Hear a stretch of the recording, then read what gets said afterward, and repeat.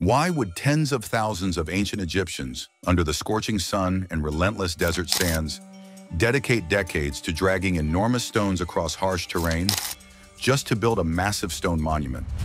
What could inspire such monumental effort, sustained over generations? The answer lies deep in the Egyptian worldview. The pharaoh was far more than a ruler.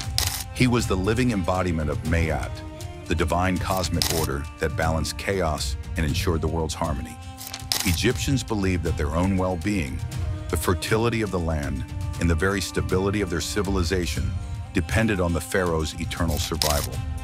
To secure this, they built the pyramids, not merely as tombs, but as spiritual engines designed to guarantee the pharaoh's safe passage to the afterlife. This was no selfish vanity project. It was a collective act of devotion, a vital investment in Egypt's future. But constructing these colossal monuments demanded extraordinary precision and ingenuity. The Egyptians employed advanced mathematics and geometry to shape and position the pyramids with astonishing accuracy.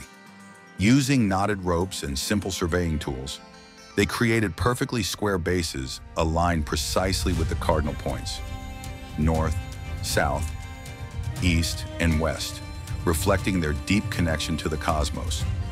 The pyramid's slope, typically around 51 degrees, was carefully calculated to balance stability and grandeur. Remarkably, the proportions of the Great Pyramid hint at knowledge of mathematical constants like pi and the golden ratio, suggesting the builders understood complex relationships between shape and size. Inside, passageways were laid out with exact gradients, demonstrating sophisticated surveying skills. Astronomical alignment was equally critical. The pyramids were oriented toward key stars, especially those linked to Ra, the sun god, reinforcing the pharaoh's divine connection.